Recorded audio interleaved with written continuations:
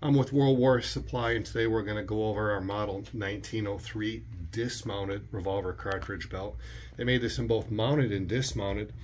The dismounted version is lacking the saber or sword hanger. That would just be a metal loop that would be in that area somewhere. This was for the Army M1892 Colt revolver, which came in 38 long Colt, which is a little different than 38 special. 8 pockets, 6 rounds each. This belt saw very short usage.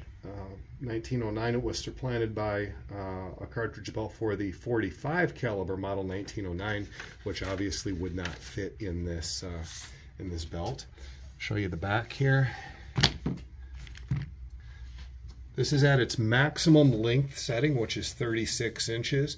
Now keep in mind 36 inches is over the uniform, over the pants, and over everything, so probably going to be about a maximum of a 32-inch waist or so if you're going to comfortably wear this over your equipment, and that's the maximum, not the minimum.